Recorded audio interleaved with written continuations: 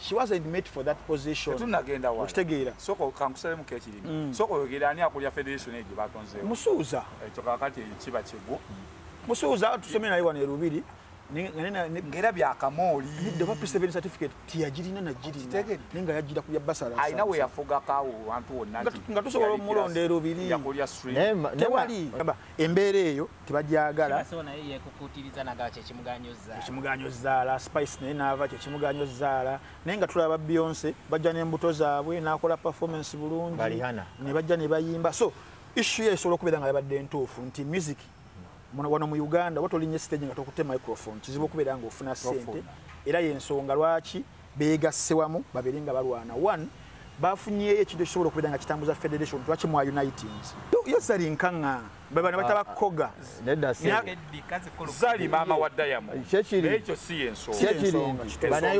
bana Uganda bangi bamanya Diamond olwokuba Zali nedda sebo kifunnyonnyonnyo wamumanyira ku Zali kubanga ne Zali azobedde nali mumanyi nedda ne bana Uganda lwaki olowoleza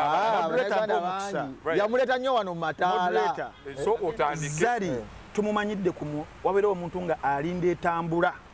agibuukire nti Diamond yali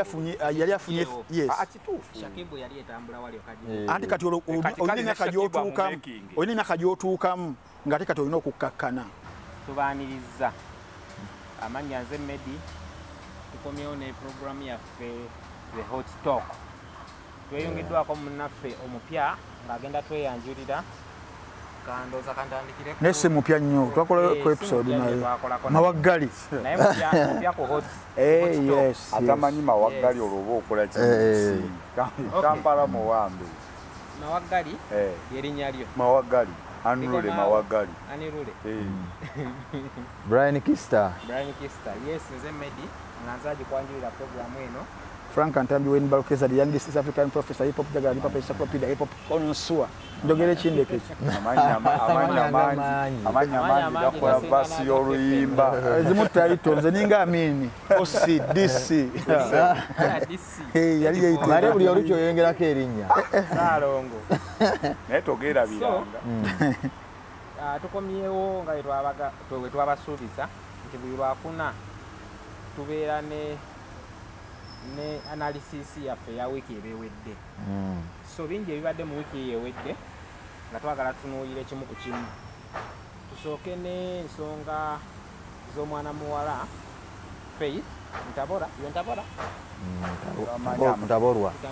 Ntaborwa Faith kyonna kyali amanya Ntambi gamanyi sigaawula abamu bagamba mbo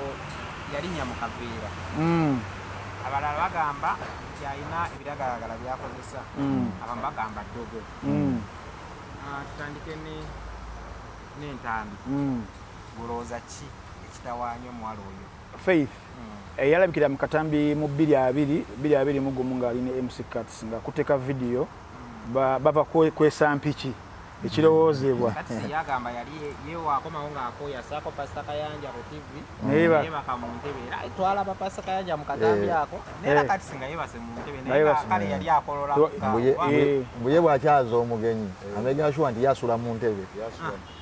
naye kakati Cuts oyo mwana wa Lugave nganze nkugamba ebigambo nga tunagenda wala teri musajja wa Lugave ayinza kusula mu nyumba na mukazi nasula mu ntebe ati tekisoboka oba omusajja yenna simwa nnyoko njogera ku byenneekakasa naye nze nsobola okusula mu ntebe kati yes one nze kyendowooza nti let us not speculate ku bulamu bw'omuntu nga tetunaba kufuna results kwa waliwo netteeka erigamba nti kiba kibi nnyo omuntu asobola okuvunaana okumuteekako obulwadde nga tomukebedde era omuntu n'abeera afudde batugamba ffe abantu bano ababulijjo tetulina lukusa okubeera nga tulangirira omuntu nti afudde so health y'omuntu kiba kintu ekiri very private mu Luganda kye bayita kalebule yes so sijja kulowooza nti nno kugwa mu kaveera as such kuba I cannot confirm that but okusinziira ku bye tuwulira ne bye tunoonyerezaako twakizudde nti omuwala oyo taata we alina oluganda ku mukyala w'omuyimbi amuyita Rude Boy Devo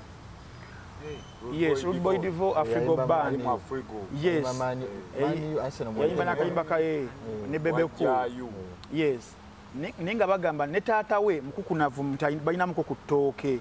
naye nga omanyi abasajja abagagga bakwatibwa nnyo bagwa mu challenge nti abaana be bazadde ebiseera ebisinga tebavaamu bantu olumu azaala enkolya omwana ewaka buli kimu kibeerawo naye nasalawo yewaggule yes peer pressure nebeerawo awo nabeera ng'agenda mu groups ezifaanana bwe zityo so omuwala oyo nti yatoloka ewaka n'agenda mu groups ez'enjawulo nga womanyi abavubuka mu myaka egyo nabeera ng'ayiga drug emu emanyiddwa nga crystal meth nayo ice yes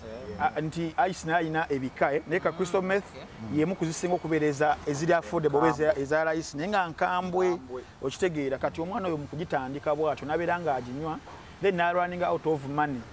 kuba kati ejaga kyekola obubi oba ekintu kyonna kyonna nga it's a habit ekuwa okubeera nti ogyagala buli ssaawa nga tosobola beerawo nga teriiwo addiction kati addiction etambula nga olina okubeeramu n'akasente kati nabeera nga sente talina nabeera nga abeera mu mbeera ezisabiriza aso asabiriza mpayo 5 mpayo omutwalo nayunga zisitore kati mu mbeera eyo bambi nabeera nga ali taken up with that drug ya crystal meth abamanyi ku crystal meth eyo ng'oginoonyerezaako nti ye drug gy'osobola okunywa nekkamula omubiri gwonna okitegeera esooka netta appetite y'okulya emmere nino obeera ate ng'olina ogikozesa okitegeera kati nebeera ng'egenda kusika wennawe nekunyunyunte ekunywe n'obeera ng'obadde mweru esobola okuddugaliza ddala kyobalaba nti state y'omuwala oyo mukumulaba abalaba ka vidiyo ako omuwala yali anyirira ennyo nga wayiseeyo emyaka kati 2 nga afaanana nga jjajjaawe asogonyusa afaanana nga jjajjaawe olaba effect ya drug eyo so wesobola kukkiriziganyiza na public naddala abali mu media era nawulidde ennaku y'amaanyi nga waliwo youtuber omukyala oba yekigozi Hadija Kigozi yes nti amidist of omwana kyayitamu namutunuzaamu kamera abeere nga awa story ye fine twetaaga stories ng'ezo okutambuza internet naye ate towa muntu service kimala kubeera nti ali mu mbeera mbi n'omutunuzaamu kamera mbofune story ye ate ng'okitegedde nti ayinza okubeera nga upstairs taliiko yes so kyenandirowoozezza nti kwegattagatta kubeera ng'omwana bamufunira obujjanjabi obusookerwako naddala okumutwala mu rehabilitation gy'abadde addukidde ebbanga naye tulina kwegattagatta famire yeegattegatte emunoonye kubanga era bagamba omufu waliwo olugero lw'omufu nti awunya nannyini mufu yakwata awawunya kitegeeza famire erina osookerwako then MC Katso babeera nga balina enkolagana gye baalina naye ayingiremu waliwo okwesa empiki ekyaliwo omwana ajja amulonde tewaliwo mbeera ng'okedde enkya nuwamba katana na muntu n'omutwala waka nga temulina nkolagana yonna atali muganda wo osuza abantu era wabaawo enkolagana wabaawo ensonga ebatuusa ku ekyo jangweko batugendeeka naye n'omuwala era twamulaba ng'akutte obupiira wadde akapiira kaali kakalu nga talaga bamaze okukakozesa omusajja abaamukamulotuukako ekyo abaami abo baddemu ekikulu nti nga tutuuse ku nsonga eyo yennyini ey'okwesa empiki bombi bantu bakulu bali myaka egikkirizibwa gavumenti okukola bye bakola naye kati bwe tutuukira ku nsonga y'omuwala oyo ekituufu tetusobola kuvayo ne tukakasa nti kino oba kino oba kiri okujjako nga luliza bukizize nga Frank bw'abadde atugamba naye kaakati ebintu ebyo bigenda kukoma ddi abagagga ebyo bintu abawala bwe bati ababadde mu gundi bwezo incidents bwezityo abasinga ogenda okulya background mwana wa mugagga gundi mwana wa pastor mu bazadde abo anti tebabawa nnyo obudde bumala n'abaana baabwe saba yonna olina obeera ku business trips ogenza Australia ebyano birekedde mukozi eddembe babawa lingi obuzibu bwe nina n'abaana abafirika abaana omufirika n'abazungu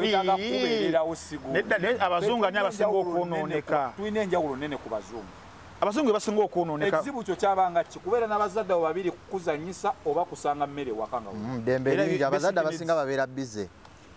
tetukiganyi bazadde baffe babalekera bammere maama bwavuga piki maama wakola mu katale naye gw'oli bwotyo abazadde babeerangawo ati embeera eyawukana n'eyaabo tuleme nnyo kunenya olumu bazadde kubanga ate bye bakola babikolera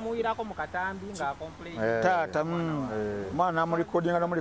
akatambi n'akata akyana kibadde kyonoonefu kitegeeza kati tetujja kunenya nnyo muzadde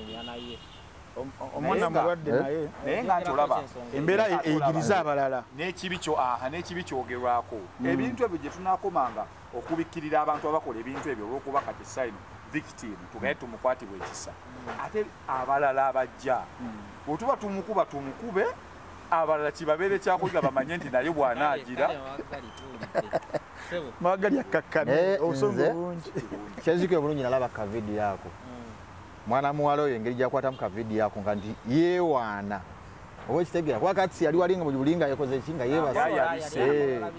nga madamu ali mu kwewaana nti ono namulidde namumaliriza oba ekitegeera waddeyo oluvannyuma avaayo n'agamba mbu ka vidiyo waliwo yabba essimu ye simanyi n'alinkingisa ka vidiyo biki ate nga ate yakakwata yeewaana tebannabba simu kuliikinga vidiyo gwe lwaki ogikutte the first place yakakwata yeewaana naye nze kyendaba kubanga stories ezo buli muntu alina kyayogera omuwala alina kyayogera ne katsi alina kyakola ki kyayogera omuwala oluvannyuma ye yagamba mbu bakwano bange badde bagamba webakotya ne katsi simanyi webakotya ne katsi olaka naawe walwadde abantu abamu nebatukesera nga tebakyagala nakukwata amasimu ge ye omuwala yagamba n'agenda neyekebeza omusaayi nakizuula nti muki nti mulamba lwaki yekebeza omusaayi ng'ateebereza nedda kibeera ng'omuntu okugamba nti okujja omuwala n'ava n'agamba ntambi ono omwana wo naye nga nze nkimanyi seba kanko naye ntambi wengenda nenkozesa DNA kitegeeza nzikiriza mbuno neegatta naye wabula nte sitebesikiriza kati omuntu agenda neyekebeza sirimu kweyo ensonga kitegeeza beegatta ate nga akaveera tewaati omuwala bombi abala baabwe bombi teri yeegaana teyeegatta na munne tebannakyegaanako ekyo oba kitegeera tebannakyegaana balina olugero olugamba nti eyasuze ne bwokeera oba omala budde kaakati omuwala oyo genda yeekebeza oluvannyuma lw'okwebaka ne katsi lwaki tokikola lumu mu kusooka lwaki ekisooka kyosembyayo lwaki tosooka okwekebeza naye nga temunnagenda mu ki kaakati yali ataasaaki tutoba kyataasa nsonga endala tukubirire obudde omukolo ekivulu era mukolo kaduyite mukolo okwogera okubeera wali wabadde okwogera ono mwana wa ssenga ono mwana wange abaana bange muveeyo mujje lutaya mujji kutumira bakuyita kutumira Michael Jackson awulako ng'ayita Jackson 5 okujja ku stage mweyanjulidde omwana ate ndi omwana igirina mulondo netugamba misaki yazala mu igiri biki so ebyo byonna ne bitambula nti wiro misaki yavuddeyo n'akiralifayinga naye kati simanyi yagamba nti yali ku olwo tasobola kukeera ku makya n'agamba nti ono si mwana wange ku stage ng'ate bonna baana ababeera naki abeera nabo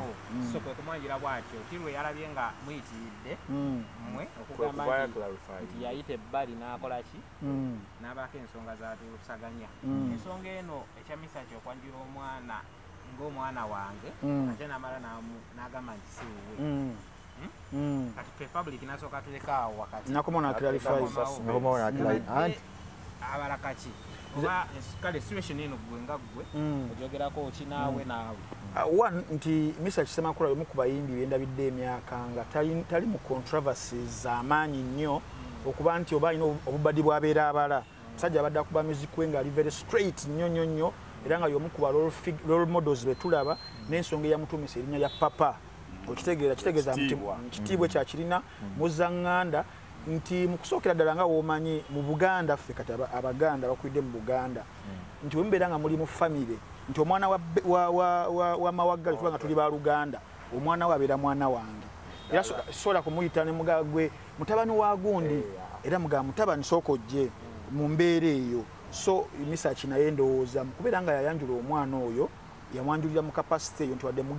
mwana wa muganda wange oba mwana wa muto wange yabeera mwana wange so this was the opportunity okubanga mwanjulira public naddala okubeera nga azaalwa omu ku public figures which is Evelyn Namulondo okitegeera Evelyn Namulondo she is a drama actor mu muzanyi Ebonizi yabeera ne Rema best friend wa Rema si kyekyoka alina okubeera ne Rema si musango bakati mugenda tugisaako mikwano gyaffe mikwano w'abantu ab'enjawulo kati bamukwana kisooka kati nze nendowooza nti era kyanyanguira nnyo gamba nti ono omwana wa Misaki kubanga nga nsubira nti Misaki Musemakula n'amakula okulaba ku Namakula namugamba mwannyina ze so mu mbeera eyo ndowooza musajja wattu twakitwala bulala ate tiyakisuubiramu netugenda kipiikingako onu tubeere nga tukisaasanya mu mbeera endala that's why kyamukakaseye kajja ku mawulire akomewa clarifying ensonga yo eve mu ddido kubanga one alina omukyala yani Nakai tokosa kirabika oluyombo olwali awo nga sheewedde sumbuuse ezaasibwawo zebateeka zaali mpitirivu nnyo eri ku buko amasimu gaavuga Misaki n'atukola bw'atyo so mu mbeera eyo ndowooza abadde ali mu kunyigirizibwa ng'omusajja tuyita mu bintu bingi nnyo olumu so yadde alina okukomawo eno mu mawulire aclarifyinge ku nsonga eyo abawagizi be bakitegeere midiya ekitegeere famire y'omuwala ekitegeere neeno kubanga kiba kiri tuwe ne wannamulondo eno baba bamanyi musajja mulala ate ogenda okuwulira Misaki taata nabo nababeera nga alina okubeera omwana wa Lugave nabeera nga famire zonna alina okubeera nga azitabaganya abeere ng'ensonga agiteeka mu ddiiro naye kakati nze kyenkyogerako okusookera ddala mukulu wange oba muzeeyi wange Misaki Semakula tewaliwo nsonga ekuteeka ku pressure kwegaana oba kukkiriza mwana okusookera ddala Obuganda buyala bantu Misaki musajja muganda talina nsonga yonna emuganda kuzaala mu Namulondo that is bwaba yamuzaalamu Namulondo si wa kikaca okitegeera si mwannyina ate Namulondo era ne bwaba yamuzaalamu sirowooza nti yamuzaaliramu ku myaka 16 okitegeera kaakati Misaki siraba nsonga yonna omwana infact nze nasanyukana nnyo owulira nti waffe muto muganda wange ffe bye twagala era akyali kubanga neyamuzaalamu mutya ku sayidi ey'omukyala maama Nakai abeere ng'akimanyi munnaye yafumbira omusajja omugabe ffe tulina mu mubala gwaffe tulinamu olugamba nti bwompaaka wala ebbanja okitegere kintu so gwogenda okujja mu nnyumba y'omwami ow'olugabe yenna obeera obisuubira era sirowooza nti maama Nakai kyaba yalaba kipya bw'aba yasibasumbuusa kyabuntu okwetonda naye n'okwetunda tetwandiitunze bebe already ekyo bwekitusuubiramu sirabawo nnyo nsonga awo Misaki omwana waffe kale nze kyemmanyi mukyala wa Misaki teyanyiiga okitegeera teyanyiiga ngaogaa nti oba yatuggu balambwe alabye omwana bamukoze ki bamuintroduce olwensonga amazima yali agakola ki yali agamanyi omwana oyo Namulondo yamuzaala mu muvubuka we Nansana bamuyita Sir Travis Mutyaba era omuvubuka oyo muyimbi muvubuka oyo Sir Travis Mutyaba naye stage name kubanga muyimbi yakyeyita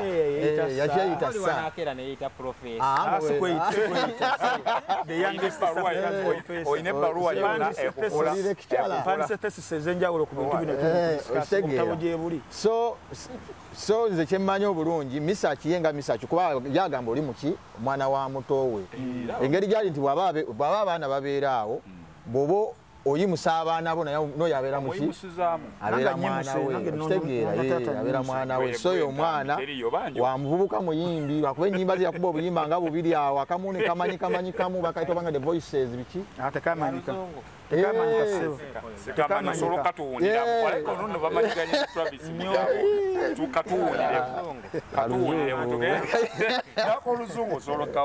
alina n'akayimba akalala bakaita Last My Love Story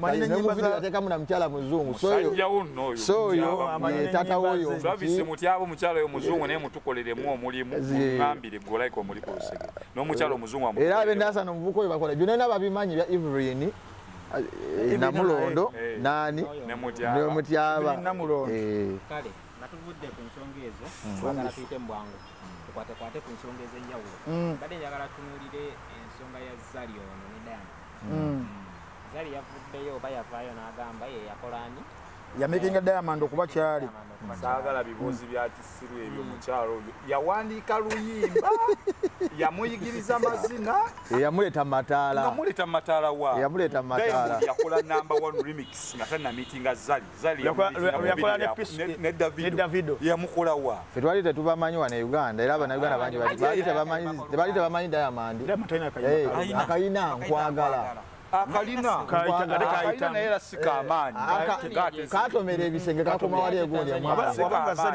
wabanga zali ke yamuwandiikira nkwagala kakatitegeeza asamu amussa busa wansi kanya akali akato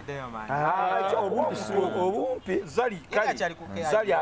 abadde n'abayimbi okubeera ku university n'abakulu basomerayo ani bwe yali atuusa ku ddaala lya Diamond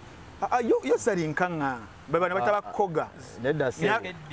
zali mama wa Diamond ekyo si ensonga bannayuganda bangi bamanya Diamond olw'okuba zali nedda sebo kifu nnyonnyonnyo wamumanyira ku zali kubanga ne zali azolede nali mumanyi nedda naye bannayuganda lwaki olowoleza yamuleeta nnyo wano mu mataala so otandike zali tumumanyidde wabeera omuntu nga alinda etambula agibuukire nti Diamond yali afunye yes Shakibu yali etambula wali anti kati olina emyaka gy'otuukamu ng'ate kati olina okukkakkana okitegeera naye wali zali yagezako okuyimba nekugaanira ddala nagezako buli kimu nekigana femu ng'ekyabulamuko wano Diamond by that time nabadde akubudde oluyimba lwe yayimba olwa ne Davido yasooka n'agikuba nakuba ne remix nabeera ng'ashininga atandise okubeera nga femu ye tandise okubeera ng'ayambuka regardless of mukazi oba si mukazi ye yali destined for success ngagenda kutama kati Diamond gundi zali natunulamu ng'alina kulipiraani Diamond n'alippira okitegeera asobola okubeera nga nabi yamukolera in terms of obutonotono obwo kibeera ng'omukazi anti mawagali abakazi balina omuze guli bwe guti nobeera ng'omuwasiza ng'omutadde ewaka lwaguze ekijiiko oba essepiki ajja kugyogerera agirange yeerabira mbu n'ennyumba wagizimba taddemu buli kimu wange Eddy Sendi agamba waati bw'asanga omukyala yaguze fooko ng'amubuuza maama za mmeka zamitwala ng'ayengeretse nga gyena nga mugazi ezo tokula bintu wange be bakazi kati ku zali kuba yayawukana ne Diamond naye kenyini taddanga amukubeera zali nga we yali kuba ne Diamond naye alina we yali akola ki bombi si zali eka Bobi ne Diamond naye yenyini taddanga zali ku myaka gy'alina oba 2 oba 3 oba 6 atumekingireyo omuntu oba atubuleyo omulala gwe yali amekize before Diamond mukimizikale omuntu omumeka mizikale ya skoli yaleeta oli n'amuleetera bannayuganda manager wa Kamili ono Jeff Chiwa bw'avaayo n'agamba nti nakola gundi nakola Kamili nakola radio nakola good life nakola Sheebah nakola Sheebah bapalaso bona naye zali kyogamba ye yakola omu kale bw'aba yamukola yakola omu ne ate gwe yasanga ng'atambula andi era gwe yali naye yagala mumaking she has to move on kati kyekisinga omulume ekyo nti kati Diamond waali afuna obwana bubebbi obuto 19 zali ebyo ebintu abadde yabisirikira naye omu recently ku kino kisho kyabwe kino kibali mu promoting Diamond bwe yabadde ali ajumene kino ekiwale kinaggana n'agamba mbu zali ayagala addemu azaala omwana mwani takyasobola anakutukira muliba olwavuganya wulira avuganya n'obwala buli bwe tugambe bw'emyaka 19 ayagala kamobona naye ng'abusinga okunyirira ate okunyirira okubalira ku era ne bamuyimirizaawo nabwo obulekawo mumanyi Mombeto zali asinga Mombeto nyirira oyogera bweru oba kunyirira okunyirira byonna amusinga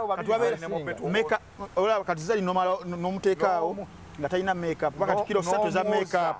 ezimubeerako kuno kwenyini alina okubikasikazi za sajjala zayiseemu amabeere okugajiira kati gwe mugyeko makeup yenayena otekawo n'akaana kamubeto kava mu swimming pool olabe ntwala zali nze ntwala zali tasingika Diamond ye yakibuuka Diamond ye tojja muliisa bubi ani yagobaani alina kana akajje ani yagobaani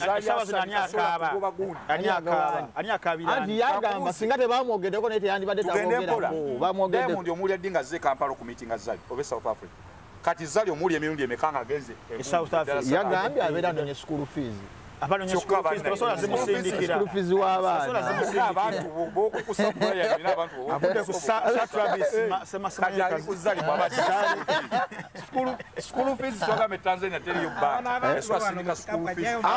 Abaana basomera Tanzania. Zali ave ejinja. Anti abaana. Alina okujja n'abaana balabe ne kutata waabwe asitulemu awo biki.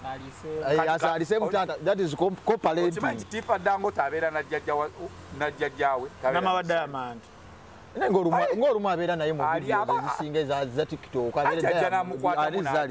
amukwata munafuna content wa mwezi kankubulyeko amwambaza obugoye nga 17 namukwatako wanu Sebo Zali yagambye takyalina kyetaaga ku Diamond yakola ki yawandiika luyimba ya directing yakola ki Sebo kyolina okumanya oli Diamond abala nnyo yafumba Diamond okufulukinga fans base ye Kenya yali Zali kati nkulaga engeri gyagenda kibala kwa Diamond like as market ogenda gamba international donor yali wamanye Kenya yabeera agala abeere yali wamanye Kenya yali ku radio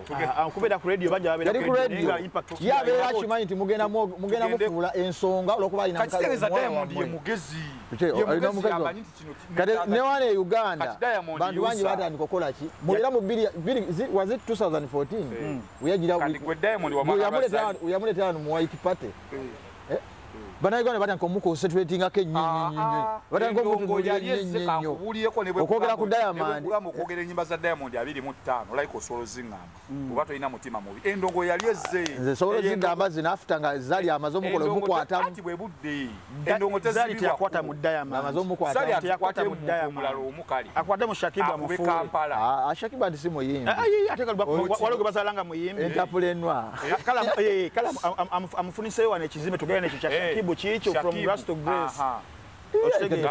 Shakibu tomulaba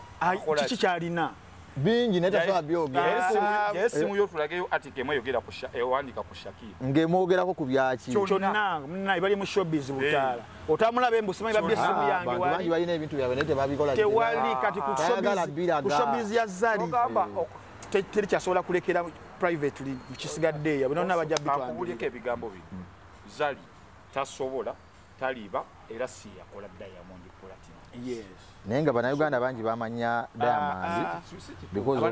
Abannayuganda wale Abannayuganda balina okutegeera ebintu ebimu nabatalina kutegeera. Okitegeera. Kati obera ngamba muno bategeera. Bagala nnyo okumanya life ya Diamond. Munnayuganda amanyi Diamond nga tamanyi Zali. Ekyo kimanyi. Nga Munnayuganda? Nga Munnayuganda. Yito wakana. Oyogera sigambe munna Kampala ngambe munna Uganda Maido ne Kampala wano waliwo abakyala bali mu winaawo nga Diamond kanzinira bulungi nenga tamanyi kuyimba Diamond omuma omusajja olaba Sir Travis akuzinira bulungi Diamond yenda kuzinira bulungi omugati kugenda kukola ebintu ebyo okay nsonga za Diamond nezali kuzirekawo ijazidako sade njagala tuyingire ku federation yeno naku zimaje batembeeta generali nkute mu mbuga bawonera katono atewajja kechigere ekigere we nakigirako wali wawa mwali mbabya abakyala benakwatibwa ekisabe batomiza waliya Sheebah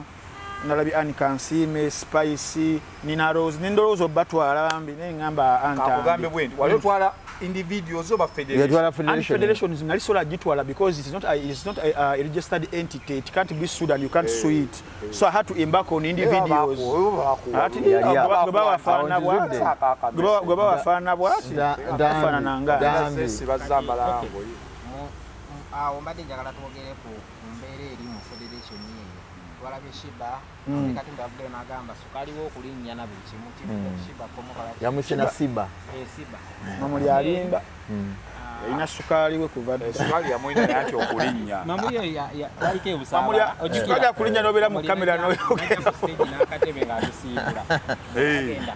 agenda kukola tafa mamuli no naye tasala mamuli atisati so mwangu asalewo mamuli atisati so kimu bibiri nze nja kufa ate so ngamba afudde bwana bange basudde yafaka fero na Sheebah amatubuze baluta yabafudde mamuli wacho tutisa Sheebah kisoka banamawire batandikiddewo yo kumukola ki omweko kola kyaladi kibagwana abo nabo kiri bwendi ensonga ya federation eyo etambulira ku ssente etambulira ku mululu etambulira ku kulya tewaliwo mbeera yankolagana oba kukwatagana kyokola wawulira nti wavaayo saha yakuba Kenzo ebikondo nga tondetanga mbino bintu bitaliimu magezi ensonga ndala mutugamba nsonga ndala ku masimu ekituufu kiri nti federation eyo teriwo mutima mulungi gwonna gwa music industry n'abatakolagana bali wamu naye nga bakimanyi mutima tebagalana tukwatagane tujjeyo kano simanyi naleeta bintu ebyo byankolagana ebyo byekisibe bitategeereka olina music industry gy'omanyi mu nsi yonna nga bonna bali wamu tebiriyo ebyo bagamba Federation eno ne state mweri. What is your analysis? Yagudde danga tunabana kuyimuka. Era omusajja yangambye ekigambo nagamba nti mtota wana abasajja bano mu kooti. Totawaana. Tobonaabona bawe bubi mwezi gumwe nasigala nga bali bokka. Ntambi sijja kubeera nga. Ate ali inside mu bo. Okitegeera one bafuna interim committee ey'abantu abatasomerako ddala okukoloboza babire nga babakulembera. Omuntu yenna nga tabeerangako wadde class captain. Kafunye ku buyinza ayagala abukozese mu mbeera yonna naye nga talinaamu na leadership skill n'emu. That's why kati Sheebah yesanze mu controversy yali kuba mawulire abavuma yali ku bayimbi banne abayisaamu amaaso yali mu kwogera batalina kwogera because she wasn't made for that position. Tunagenda wa. Okitegeera. Soko kankusale mu kekirimi. Soko yogera ani akulya federation ejo batonzeewo. Musuuza. Ekyo kakati kiba kigo. Musuuza tusome naye wano erubiri. Ngera byakamooli. The P7 certificate tiyagirina na girina. Nenga yagira kulya basala. Aina we yafuga kawo wantu wonna. Nga tusobola omulonda erubiri. Yakulya stream. Naye ze kyemanyi obulungi ne bwe batolina wali ofuze. Osobola okufuga naye ng'oli underguiding. Olina abantu abakugaidinga.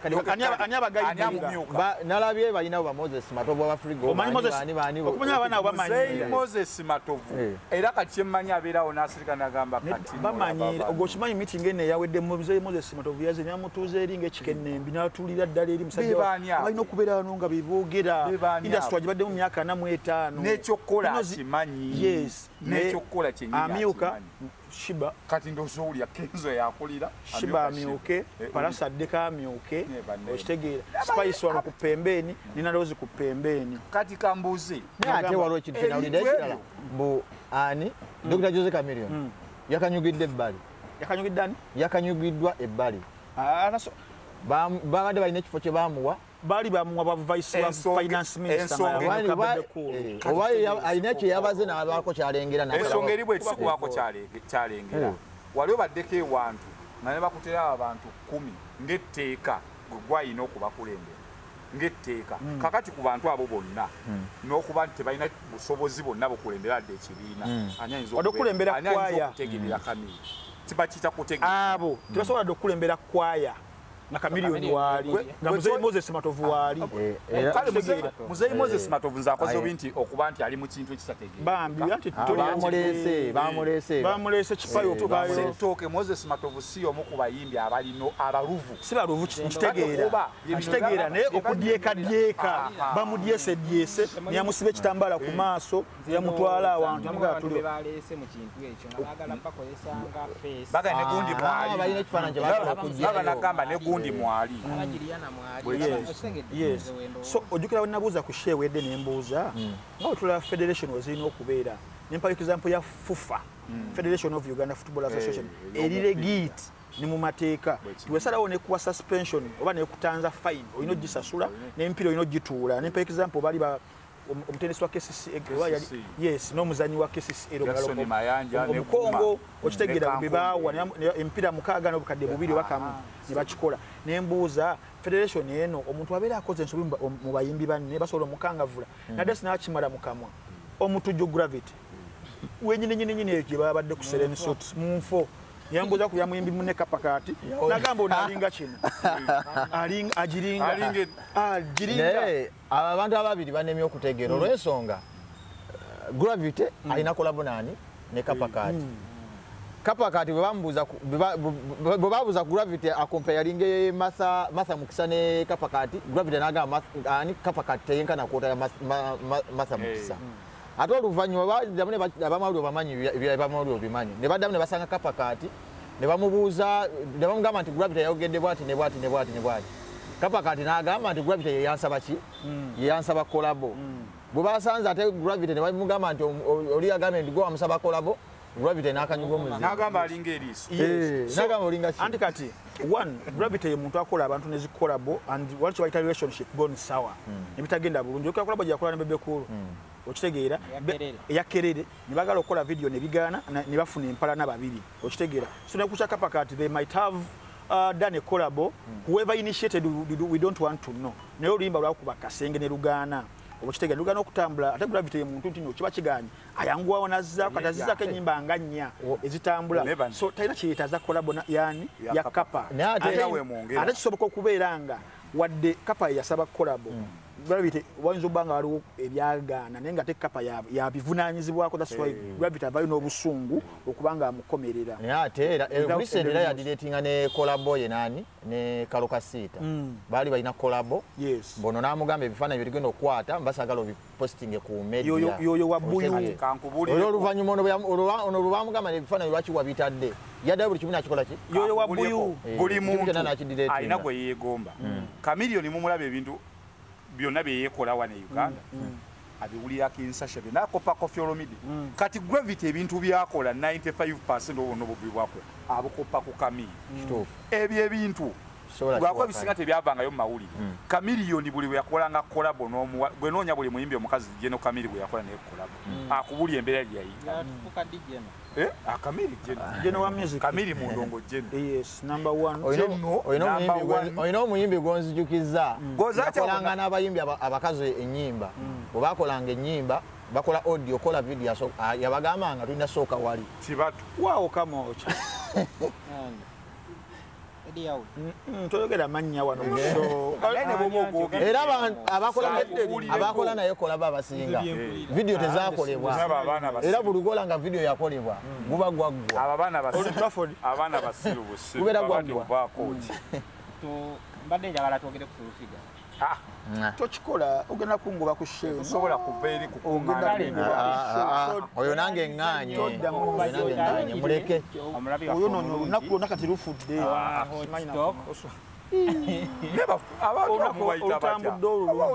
kale tumuleke naye n'abaana ba TikTok bamuvuma asigadde yani abadde Ani Kansiime namuwulidde gye nayo eyiri mu federation mawano buwano n'avaayo n'agamba nti nno abayimbi abakyala tebalina kujja nyambuto ne batwakinga ku stage kugamba embeera eyo tebagyagala ekimuganyo zaala Spice naye n'ava kyekimuganyo zaala naye nga tulaba Beyonce bajja n'embuto zaabwe n'akola performance bulungi ne bajja ne bayimba so issue ye esobola okubeera nga yabadde entuufu nti music wano mu Uganda watolinye stage nga tokute microphone kizibu okubeera nga ofuna sente era yensonga lwaki beegassewamu babiri nga balwana one bafunyeyo ekintu ekisobola okubeera nga kitambuza federation lwaki mwa unitings kibasobola okubeera nga babuulira abantu bali bali mu kwekwasa kya copyright n'ekyo nti bafuna mu mulimu gwabwe sente that is the reason lwaki bakuŋŋaanye naye omukulu ono nga wagambye tukimanyi si public knowledge bisawo na bisawo bali mu kuswama babalaka sente era bagenda bibayiwamu weebatira ebuleko funa lubondo mukube mu musulumbi gw'ensanafu nga guli mu kutambula olabe zigenda kusaasaana bwe ziti kati ne bano bagenda zibateekamu fine zibeerewo babba togenda kuddamu Minister of Finance yani sali ojja kuwulira gwe banawo ate tayogera mugezi ate alinze wali tayogera bonna boogera okimanyi ye wakayima ye president omutuufu ate ne bolaba Chameleone yakivuddemu kati abasigadde bonna basobola okuba ate baba alaba babiri kati bano babakozesa ensobi Sheebah n'avaayo n'ayogera biri bitakwatagana Sheebah oli mu kweyonoona mu bantu omuntu abadde nga tumumanyi omuwala tavaayo tagenda na mukino tagenda mu kino oli mu exposing yourself your ignorance and okitegeera Eddy Kenzo akatono kensobola ogamba abantu abo nga tumaliriza abayimbi baffe ab'e Uganda tubeeke ebintu bye tukopa ku bantu nga message omuntu olaba omuntu eyakola abantu abo bonna nowewunye tuwogera Kenzo tali bubi ddala ayimiridde atasente Sheebah tali bubi Bebe Cool tali bubi. Ayina yakola ki? Ayongerwako naye anti olaba. Era bakyasobola okwongerwako. Akakyama amamera. Kati tebasobola kuyigira kuba research kuba bakyama ddaba akakyama amamera n'okagola kamenyeka bumenyi. Balina obuzibu. Katona kyogera. Nada nze nyina ekintu kye nalabye bano ab'amawulire be bajolo kituzulanga kujolomba. Ezo mbwa. Nze kimanyi obulungi nti muno waliwo munnamawulire ali credible gwe walabyawo. Ali credible nti wuno. Babadde bakisaana. Babadde bakisaana. Buli bolooza nti ojja kufuna emitwale 10 ekisinza okutta amawulire. Ekisinza okutta amawulire unprofessionalism. That's why balimu bayisaamu maaso we. They are not professional at all. Had they been professional, wandibaddewo respect ebaweebwa. N'oli yayimuse okubeera nga bagamba byabagambye because abayisaamu amaaso they are not conducting themselves as professional journalists. Emmere ku press conference n'akuwa emitwale 10. So nze ndi w'amawulire nandibadde nkola ki ndi ku sayidi yaabwe. Naye mulimu abantu bangi abayingiridde amawulire ne bonoona omulimu. The way you conduct yourself. Yes, ebeera mirror okubeera nti omuntu agenda kuwa ekitiibwa tagenda kuwa kitiibwa. Kati olabye musajja wa foomu omukutu ogumu ne ku TV akolako awo kwenti nga twali segenda mwogera linnya naye nga n'omuyimbi amwambusa bambi talina badde ennyimba ziwera 2 naye ali okuyimba ku mulimu ow'obulasita oyo yayimba akayimba ne Kamiliyoni bashutinga vidiyo e Tanzania yamujjako obukadde nga 9 ye kayimba kagenda katya yatutte musajja wange namwambusa namugamba laba endiga laba embuzi babadde embuzi nze kintu kyemanyi ku gundi ku bayimbi ba wano banyooma ab'amawulire kubanga yanti babanyooma nti muziri ezakulakulana abamawulire bakumekinga ate ne bakusuula basobola okusuula teri gwe bagenda kusuula naye bano abayimbi ba wano balaga nti bano abamawulire tebalina kiddako asobola okugoba tebalina principles ke batambulira